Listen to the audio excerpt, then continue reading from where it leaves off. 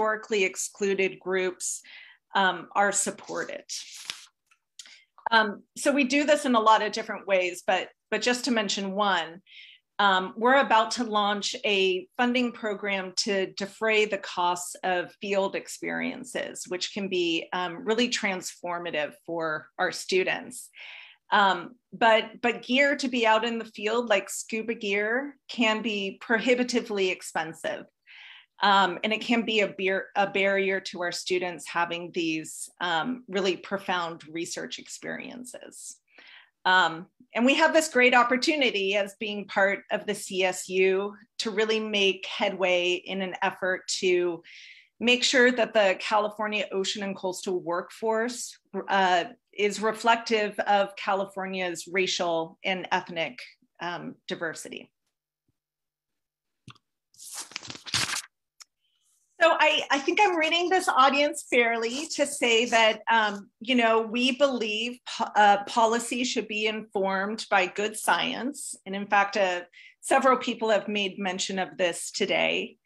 In fact, I think it's such a wide held belief within environmental policy that I think some of us think that the way science and policy interact is straightforward.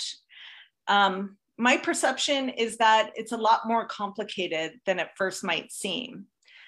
And despite the best of intentions, there's sometimes just a mismatch between scientists and policymakers, and this can occur for a lot of different reasons. So we're promoting the integration of science and policy through a new program that we call the State Science Information Needs Program.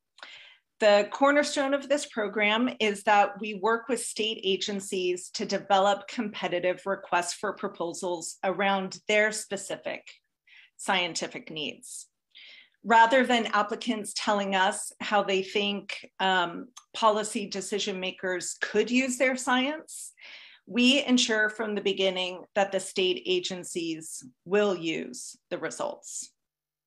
And by next month, when we fund our last round of funding, our third and last, our activities will have resulted in 3.1 million of new research being conducted at the CSU.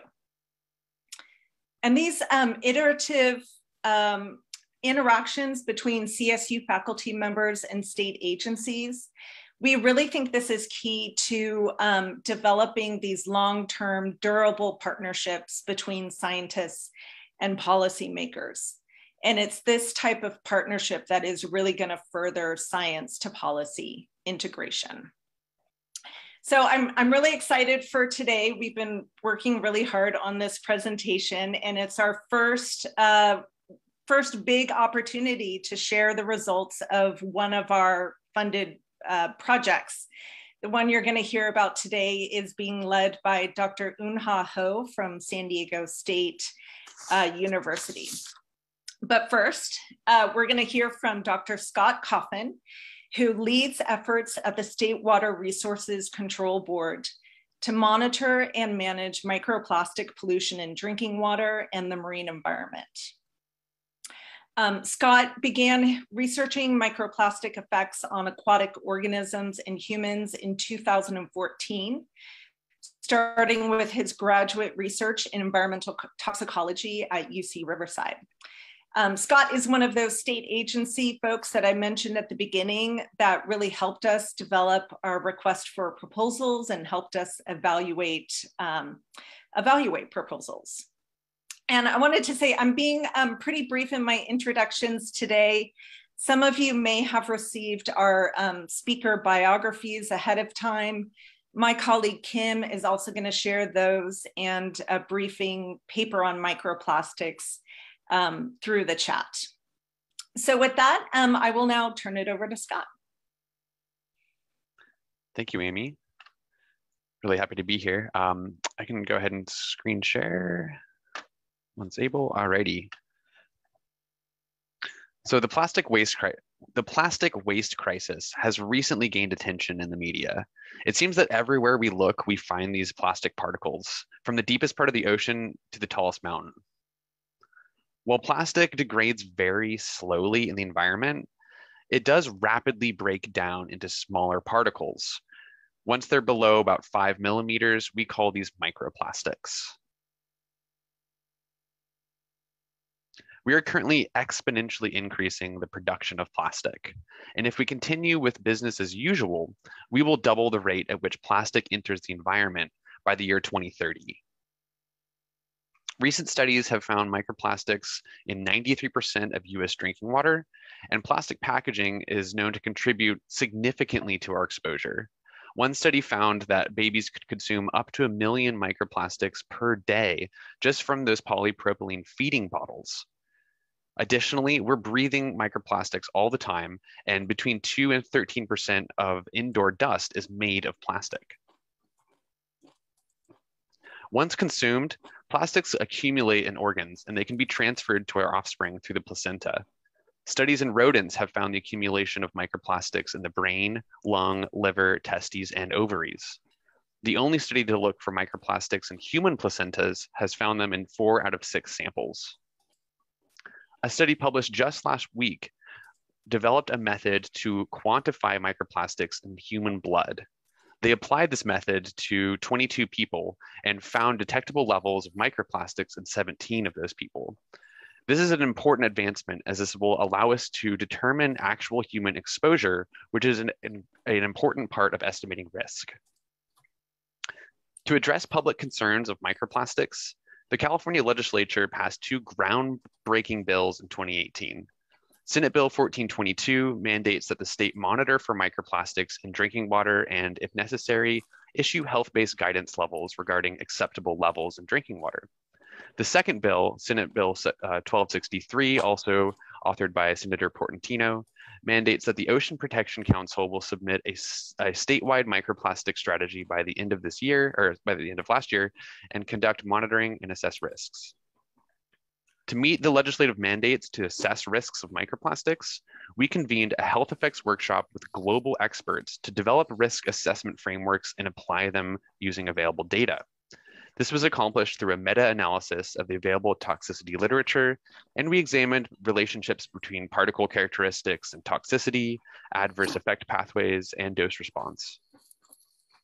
Our working group developed screening criteria for assessing the reliability of studies and applied these to the 29 existing rodent studies for microplastics.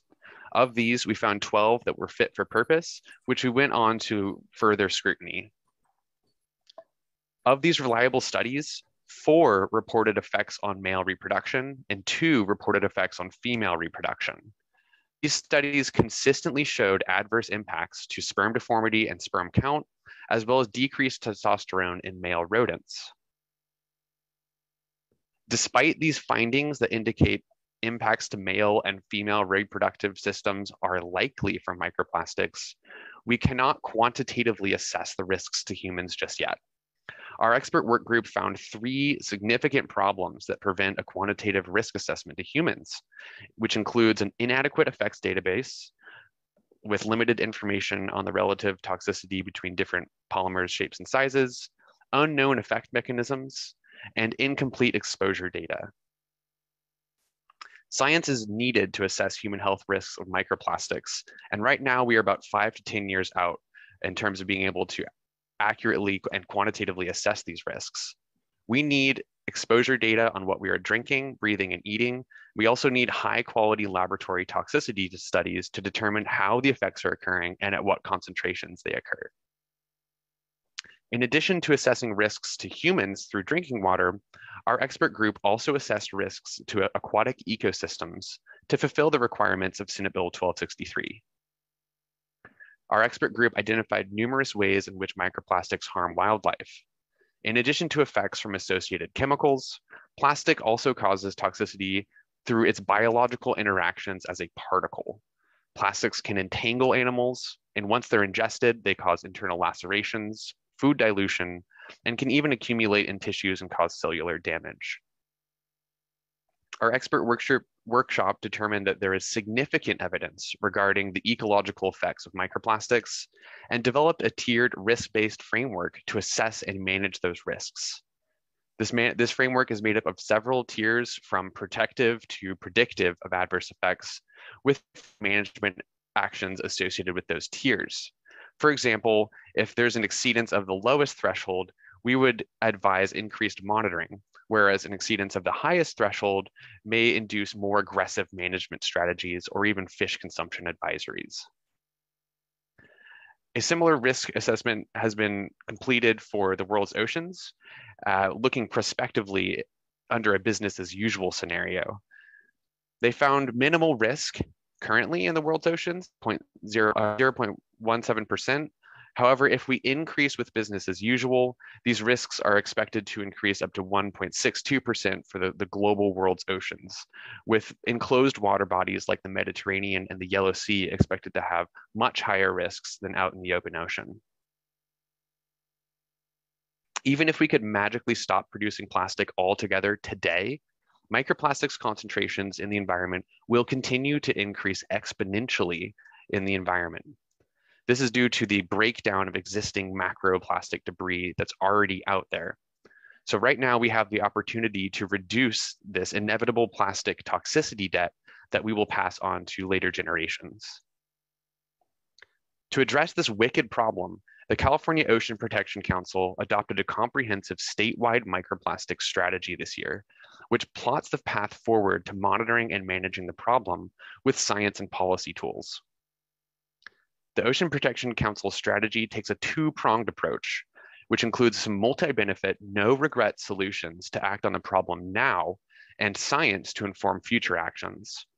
This strategy is both bold and ambitious and will require input from many stakeholders in all sectors. The strategy recognizes that risk management should not just occur once plastic has already become waste or has already entered the environment. By addressing the problem at every stage, from a system-level approach focused on circularizing our economy, all the way to improving waste management, we can avoid pursuing ineffective solutions that shift the burdens onto other locations, communities, or sectors. The strategy's science needs call for monitoring in the environment to assess risks, identify sources and pathways into the environment, and develop solutions based on those findings. By repeating this process on a continual basis, we can monitor the success of these intervention strategies and adapt them accordingly. The first step in monitoring is developing a standardized method. Through a partnership with the Southern California Coastal Water Research Project, we developed standardized methods using two types of instruments for drinking water, ocean water, fish tissue, and sediment. The method performance was evaluated through an interlaboratory validation study with 40 labs in 7 different countries. And this is one of the first ever standardized methods for microplastics. With these new standardized methods, we can now begin monitoring in California's waters. The National Academies of Science, Engineering, and Medicine released a report in 2021 that recommends the US develop a national microplastics monitoring network. We, as in California, can lay the groundwork for this coordinated national network. With that, thank you very much. I'll pass it over to Amy. Thank you so much, Scott. That was wonderful. So our next speaker is Dr. Eunha Ho with San Diego State University's School of Public Health. As I mentioned in my opening remarks, Dr. Ho leads a team that received funding from COAST to research the toxicological effects of synthetic microfibers and tire wear particles. Dr. Ho investigates diverse environmental pollutants and their impacts on human and ocean health. She is a member of the Ocean Protection Council Science Advisory Team and the California Environmental Contaminant Biomonitoring Program. Please go ahead, Eunha. Thank you. I'm going to share my screen.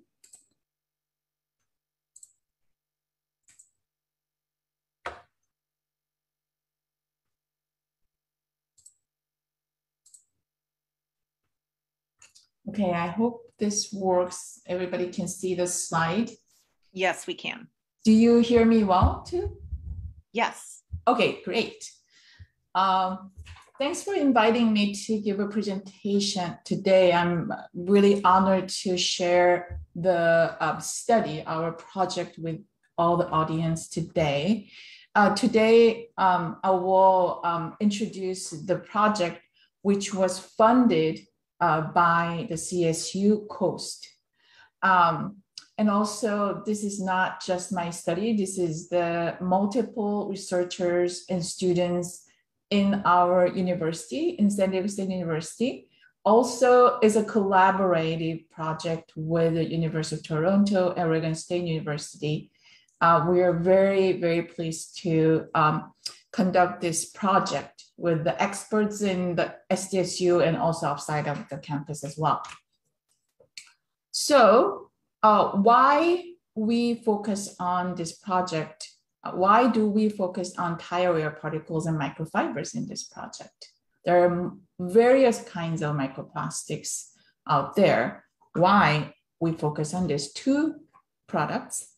First, tire particles and microfibers are common in the California water environments. Tire particles comprises 50% of microparticles in the stormwater runoff in California. Microfibers are major microplastic in wastewater. Many originate from laundry and clothing. Also, these two microplastic types are known to harm the environments by multiple studies. One of the very important study is Pacific Northwest coho salmon experience increased mortality from exposure to stormwater containing tire wear particles, and specifically to a chemical, 6-ppd quinone, which is published in Science in 2021. And also the food dilution through consumption of microfibers can increase mortality and fitness in wildlife as well. And according to the California Ocean Science Trust report in 2021, there is a gap. There's a research gaps on exposure and fate and transport of microplastics, and specifically their leachates as well. So our project, we focus on the leachates of the tire wear particles. But this presentation specifically, we're going to talk about the results of this. Okay, so what's the tire wear particles happens in the environment, and specifically in this California weather and the coastal environment conditions? This diagram simplifies that tire wear particles in the coastal, specifically coastal environments. So the car generates and produces the tire wear particles, and it settles on the street and the road. And we have a long dry season, and with a very sunny days. If you think about it, all this solar, the sunlight really expose, radiate these particles on the streets and roads. And then what happens, when we enter the rainy season, and then all the rains comes to the roads and streets, and then it washes them out to the coastal environment. So we can kind of imagine it like definitely tire wear particles go to the coastal environments. That the study already found it. And then also this tire wear particles will leach the chemicals, because if you think about it, tire wear particles are composed of multiple chemicals through the synthesis. Also, we also wonder about what about the chemicals happen? Their fates under the sunlight as well. And the second, we also examine the toxicity of these leachates from tire wear particles.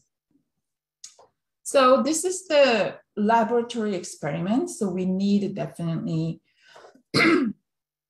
micron size of tire wear particles mimicking the real environment, the real tire wear particles. So this is actually provided by the Harper Lab at Oregon State University.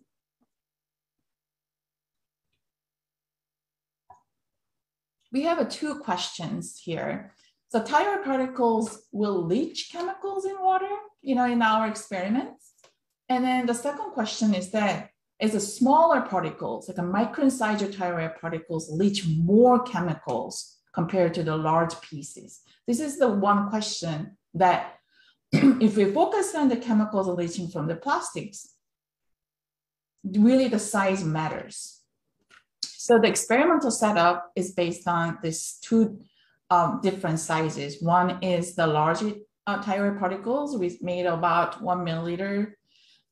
And the small tire particles is less than 90 micron size, so the same amount of the tire particles in the same amount of water.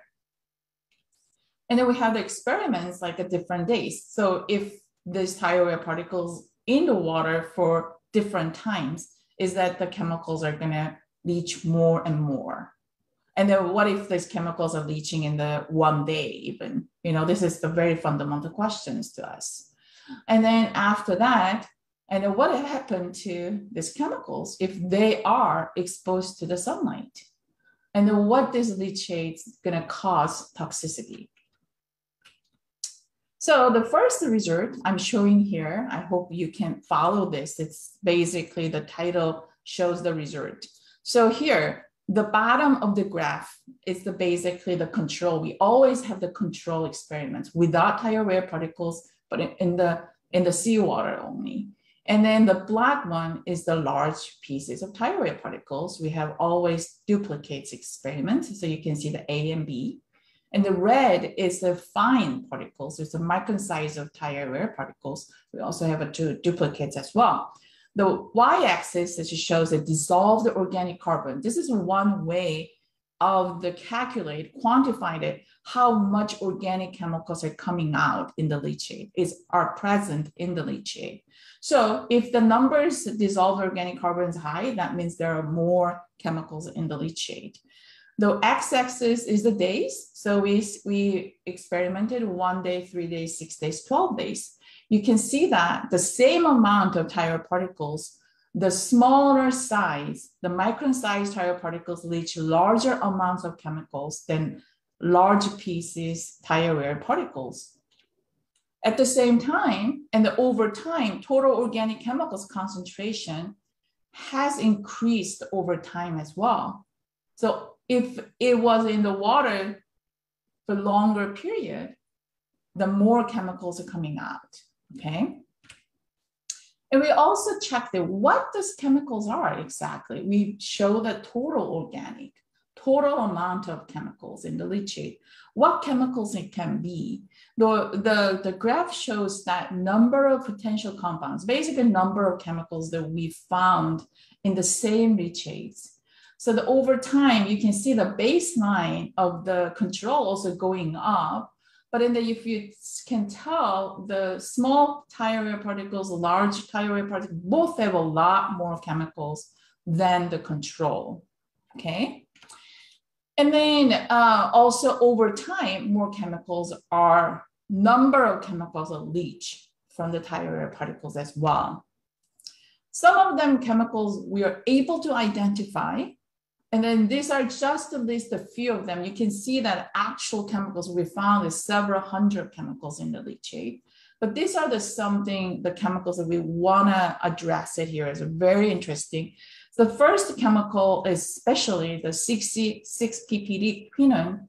It was the same compound that the Science magazine paper, they actually found that it causes the toxicity in Pacific Northwest coho salmon. We tested further of these leachates under UV irradiation to mimic the sunlight environments. So we currently analyze what the chemicals in this leachate exposed to the sunlight. And then the analysis is currently in progress. In addition, that we tested the toxicity of this leachate. Zebrafish is one of the animal model organisms which can serve the human toxicity and also aquatic toxicity as well. And this is very simplified slide. And then there's A, B, C. The A is the control. There's exposure to normal water and totally fine. And there's a normal zebrafish environment condition in the tank. The B is exposed to the leachates under dark conditions. So basically, there's no sunlight. The leachates has no sunlight. It's basically the leachates, the tire wear particle leachates made under dark condition, and that was tested to the zebrafish. The C is that the leachate was made under sunlight, solar conditions. So it's all the tests were lab replicates, that we followed the very strict experimental conditions. And this is the one of the each is very symbol, the representative image. So what you can see. One more minute. Okay, what you can see is that you can see the deformation compared to the A control A. So B and C, both those zebrafish exposed to the leachates show the deformation. And also that when we tested the dose response, it also worked. So more doses exposed, and then we see higher toxicity. Okay, I'm ending my presentation. I hope this is okay. Thank you very much, Unha. I really appreciate it.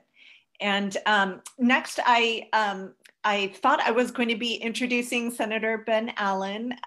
His senior consultant is here, Tina Andolina. Yeah. So Tina, maybe Amy, I'm going to interrupt you. We actually have the senator here. Oh, fantastic. Yeah, so we've got, they call the Democratic Caucus meeting for the Senate. So I'm gonna come give a little presentation, maybe answer a question, and then Tina will be here to answer any additional follow-up questions, so I can get back to the other meeting, and then I'll try to come back if it finishes. Well, thanks. So they gave us a nice little room here in the historic Capitol for us to take this. Thank you so much for making the extra effort. Let me just introduce you briefly, and then I'll turn it over to you. So Senator Ben Allen represents the 26th Senate District, which covers West Side, Hollywood, and coastal South Bay communities of Los Angeles County. Senator Allen is a leader on environmental issues, chairing both the Environmental Caucus and the Environmental Quality Committee. He's a member of the Ocean Protection Council as well. Senator Allen has a law degree from UC Berkeley. So please go ahead whenever you're ready. Fantastic. Okay, here we go. Are you able to see our slides? Yes. Okay, great. If there's any, well, yeah, perfect. Yeah, can you see, it says Ocean Day 2022? Yes. Perfect, okay. All right, well, we've got a little presentation about the plastic policy landscape. You've obviously now heard quite a bit about the science and some of the work that's happening on the regulatory side, but I wanted to talk a little about what's been happening on the political side. And as I mentioned, I'll be here for a bit, and then Tina, who's been working so hard on our efforts, can answer some additional questions. But certainly it's clear from everything we've been discussing so far that we really need consistent and permanent policies in place that will reduce the amount of plastic pollution that leaches into our environment and our bodies. And that's why we introduced SB 54, which is a bill that's been on the docket for a little while now, which seeks to establish a comprehensive framework for reducing plastic pollution. The legislation has three key pillars. First of all, it would require producers to reduce at the source the amount of throwaway packaging and food serviceware as much as possible. We continue to see so much over-packaging out there in the market, as well as disposable containers instead of reusable ones. The second pillar of the bill, SB 54, requires that whatever's left on the market has to be truly recyclable or compostable. And when I say truly recyclable, I mean we need to, we need more than just simply giving Californians that good feeling from sorting a bottle into a blue recycling bin just because they see the recycling symbol on there. We need that bottle to really be recycled, entirely recycled, turned into another product, which is then recycled into yet another product over and over and over again. There's a lot of things that are technically recyclable, but they don't end up getting recycled in the end of the day. And of course, part of that involves building up markets to take that recycling material, to turn it into a new product. And so that's something that's an important part of this as well. And that's one of the reasons why we have really ambitious recycling rates with our bill. The third pillar is shifting the burdens of managing packaging material to the producers instead of our city and county governments, or really where they are right now with individual consumers. We put so much responsibility on the consumer to do the right thing and recycle or sort their trash, and in the end of the day, the folks who really have the most power over whether these items are going to end up in the river or in a landfill or turned into another product are the producers. And yet right now they have no skin in the game. There's no accountability. There's no role that they play really, or at least no required role when it comes to thinking about the end use of their product. So the bill allows producers a great deal of flexibility on how to achieve the mandates, but it does require them to work together through what are called producer responsibility organizations to increase efficiency. And this is really about both mandating, but also empowering producers to take the lead in this area.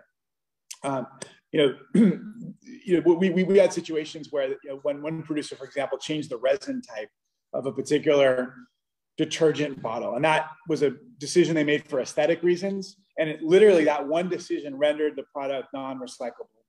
And as I say, there was no consequence at all. There's no literally the consequence. Well, there is a consequence. The consequence is not just environmental, as we've been discussing, but it's also the ever increasing costs on cities and on consumers. Cities used to be making money off of recycling all the material they would collect. Now they're actually losing money just to be able to meet their diversion goals. And so much of this has to do with the fact that the Chinese implemented their national sword policy, which ended the practice of shipping off so much of our recycled material to China. Of course, the whole thing was, we were living a lie. So much of that material was ending up incinerated or in rivers in Asia. So now, one of the things that we struggle with is that virgin plastic material is so cheap, right? And so in nearly every case, a producer who has no incentive to do any better will opt for the cheap virgin plastic option. It's cheap, of course, at the point of sale. It's not cheap for us as a society. But of course, that ends up creating a vicious cycle, because it also undermines the market for recycled material.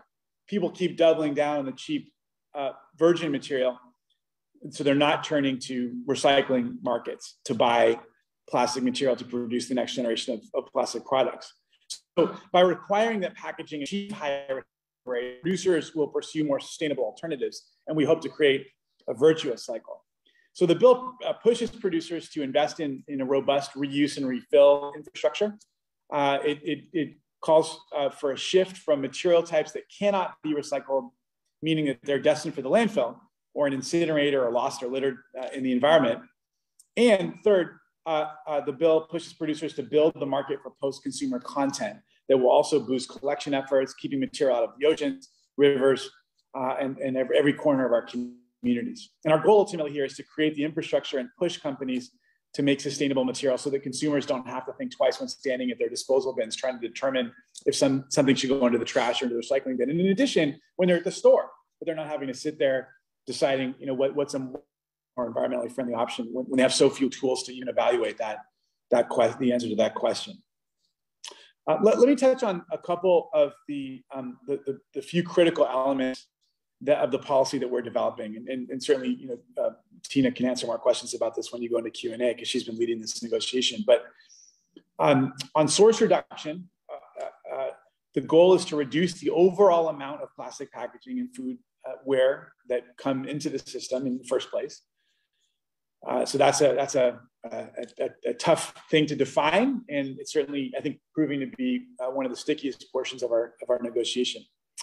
We know that recycling alone is not going to do enough to ensure that we keep plastics out of the environment. We're looking to achieve an initial reduction measured against a baseline.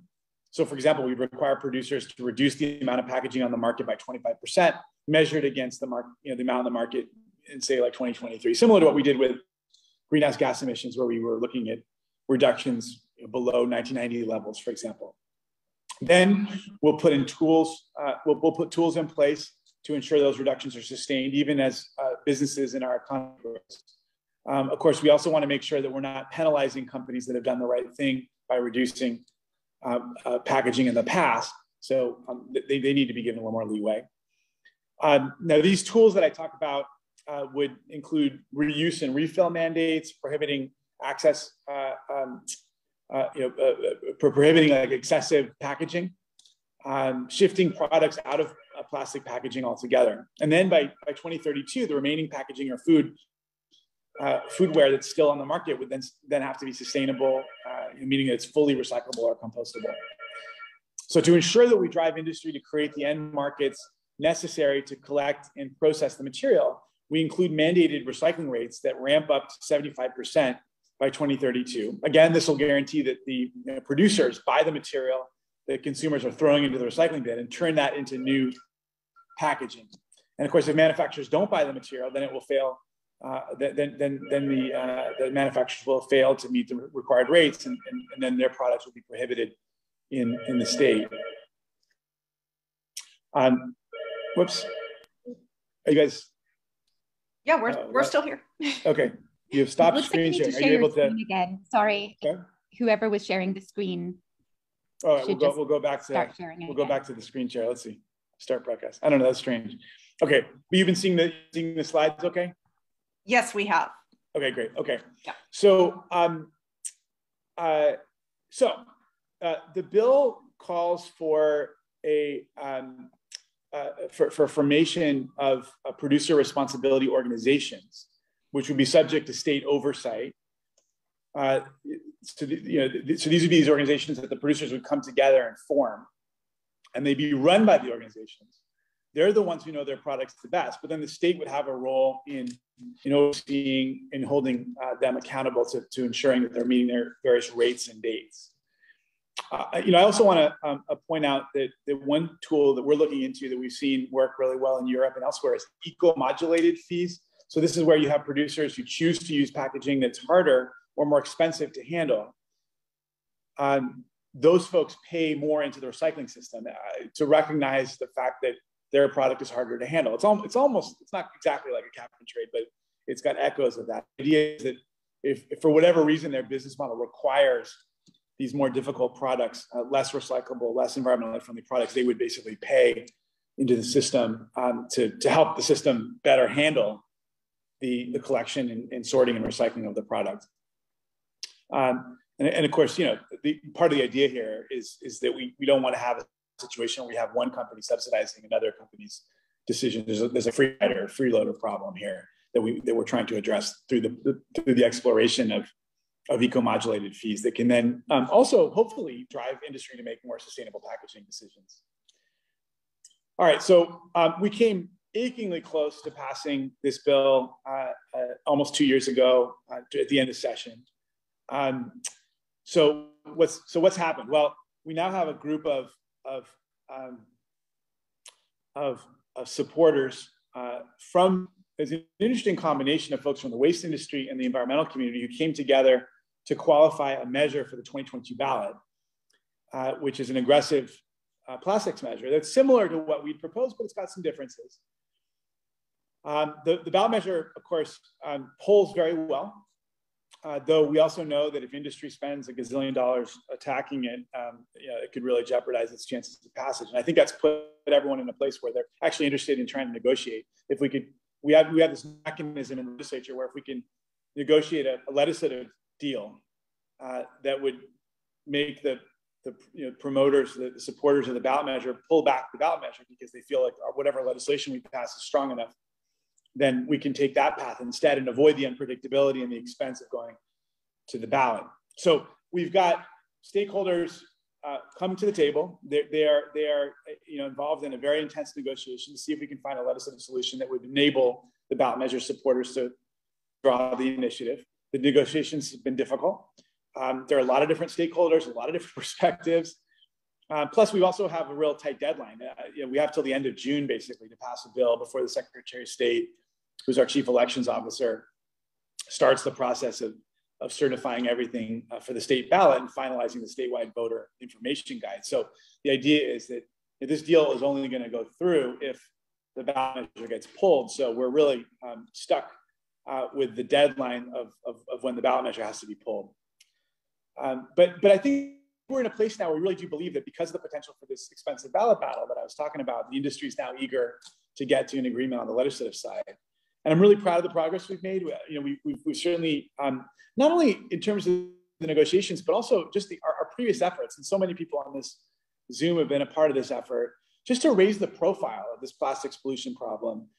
We've gotten members of the legislature, people in the political world, the policy world, to focus on this issue in ways that they just simply weren't a couple of years back. This was off of people's radar screens. And I think our collective effort together, our office and our great allies, Senator Skinner and Assemblymember Gonzalez and Rivas and Stern, Wiener, and Becker. There's been a great team of folks who've been working really hard on these issues. Comlog, a long list of fantastic legislators who've been working a lot in this space. And I think those of us on the legislative side and those of you on the advocacy side and the science side have been working hard to raise the profile of this issue, so that now many, many more of our colleagues feel like they really need to do something, that we need to act, that they feel badly that we haven't acted, they feel badly that they stood in the way perhaps of previous efforts to do the right thing. So I think now we're at a point where it's no longer a question of if we will pass a comprehensive policy to end the use of unsustainable packaging and food serviceware, but more how it will get done. Does it get done through a legislative initiative, ballot measure? Does it happen, this year? We hope, or will we continue to kick the can? Either we'll pass a bill or the voters will have their say, and that's it's kind of forced the question. It's called the question. So anyhow, I just want to thank everyone on this slide, on the Zoom for all your advocacy. You've helped get us to this point where we're so close to getting really, really meaningful policy passed that I think will have global implications, and it's certainly national, as our friends in Congress struggle to get good legislation passed there that even come close to what we're talking about here in California. So anyhow, we've been, Tina on my team is right here. She's going to be part of the Q&A.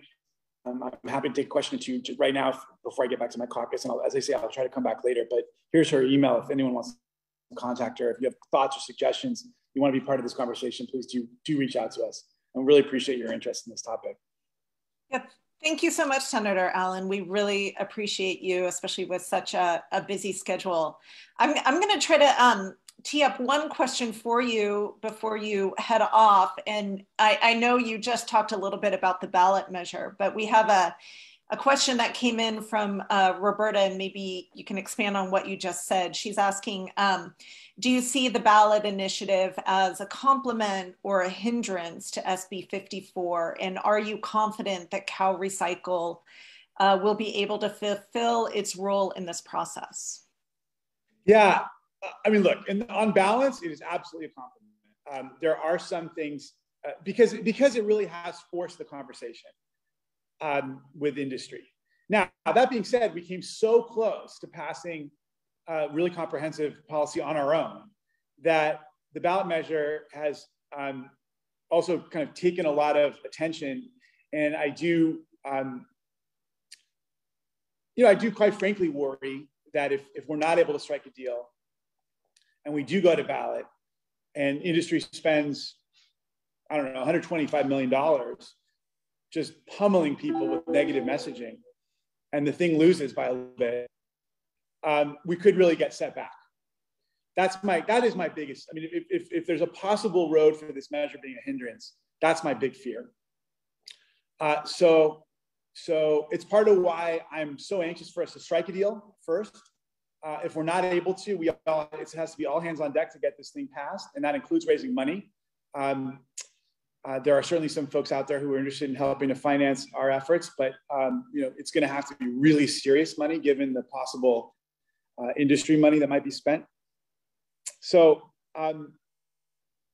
yeah, it's a good thing, but it's risky. And then what was the second part of the question? Amy? Excuse me. Do you feel confident in CalRecycle's ability to implement it? Yes. Well, so that's quite frankly, one of the advantages of our legislative route is that we've added in more specificity. One of the concerns about the ballot measure is that it's pretty vague about the role of CalRecycle. They would certainly play an important role. It could really open up. I think we're concerned about potential for a lot of litigation. So, and quite frankly, and one of the things we heard over and over again while we were struggling to get those extra couple of votes to get us over the finish line a couple of years ago was a lack of confidence in CalRecycle from the legislators. Not that they're, CalRecycle, I think there's new leadership there. I think I think if we were to pass something like this or the ballot measure, they'd have to really step up their game over at CalRecycle to be able to handle a project like this. I think I just can't imagine this issue is. He actually wrote about circularity in the I would just really hope, at least, that he would do everything he could to ensure that that we had a really great program in place and that CalRecycle was absolutely ready. But it's an ambitious thing we'd be asking them to do. Now, of course, part of what we're trying to do is keep the onus on the producers, and really, CalRecycle's role ultimately is to hold them accountable, and to enforce and to hold accountability with regards to the rates and dates. But it's one of the many complicated aspects of this delicate negotiation. Okay, thank you. I just want to check in with the Ocean Day organizers. Do we possibly have time? Can we go maybe 5 minutes over to 12:55? Yeah, that's absolutely fine. Go for it. Okay, thank you. I actually have a question for Scott. So as we were preparing for this event, Scott was relaying to us some interesting things about federal funding for this type of work, and I was hoping, Scott, you could relay a little bit of that to the audience. So in our human health risk assessment, we identified some research gaps, mostly around the hazards of particles to humans. And we conducted a survey of the available grants right now that have been allocated for research in the United States and elsewhere to fulfill these research gaps. We found that the US has contributed a little bit over $100,000 total to the study of the human health effects of microplastics. It's currently one pilot project funded through the NIH, whereas the European Commission has awarded over 30 million euros to a wide number of projects. So we can't just depend on Europe to fulfill these research needs. It seems like the US has opportunity to step up our game in terms of allocating some research funding to this desperately needed question about whether or not microplastics are actually affecting humans. Thank you, Scott. And a question came in through chat that I think is best directed to Unha. Rob asks, has anyone looked at zinc? A powerful ecotoxicant, tire rubber may have 1,000 ppm of zinc. I think there are some papers, I think, definitely related to zinc. But in our project, we specifically focus on organic chemicals because there is a huge data gap up there. Yeah. Thank you. And I think one for Tina. Excuse me, I'm trying to find it. I believe it was, I'm not seeing it right now, but I believe it was, will single-use mask, such that we've been using during COVID, would that fall under SB 54? No, so SB 54 covers packaging. So if your mask came in a plastic package, the plastic package it came in would be covered, or single-use foodware. So utensils, cups, plates, bowls, that sort of thing. But initially, when we first introduced the measure, it was all single-use items. And then we spent about 6 months trying to figure out what constituted a single-use item. Like your mask, you use it 5 or 6 times. Does that make it single-use or not? Even tires came up. You put them on your car once. Is that single-use? Or because you use them for, whatever, 60,000 miles, 10,000, I actually have no idea. Is that a multi-use item? So we had to actually be specific and focus on packaging and wear. Great. Okay, well, I think that is probably all the time we have today. So I just want to Again, thank our speakers, Dr. Scott Coffin from the State Water Board, Dr. Unha Ho from San Diego State University, Senator Ben Allen and Tina Andolina.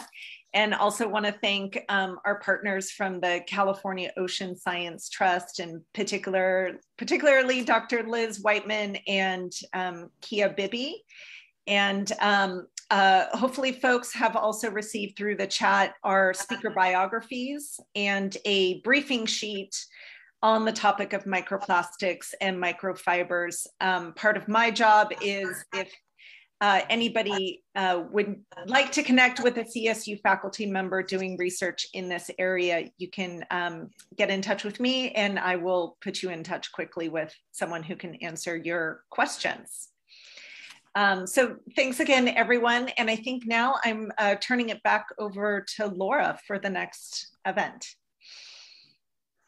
Great, thank you so much, Amy. And I saw there were some questions in the chat, like whether will you have a copy of the recording? And yes, the answer is yes, we will have a copy of the recording to share. So for anyone who had to miss any portion, we'll be able to get that out. We also shared it on Facebook Live, so you can head to, I believe, CSU Coast's Facebook page, as well as the Environment California Facebook page.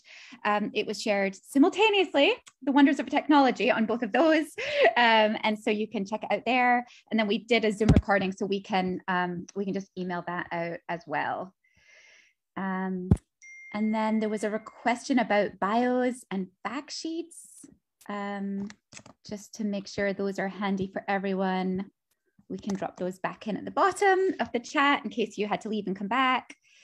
And thank you, Amy, so much. And thank you to all of the panelists. That was such an informative panel about this growing threat of tiny, tiny plastic. And some of those facts, I don't think I'll ever be able to shake, or like, you know, the idea of how much microplastic we are consuming without even knowing it, and what an urgent call to action to work to reduce that threat.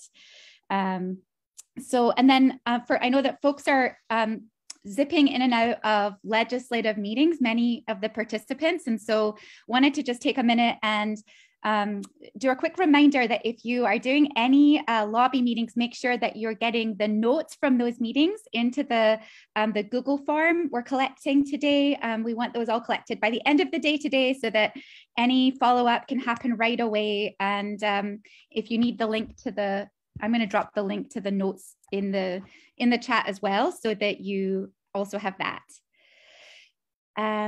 And then we're going to get started in another couple of minutes.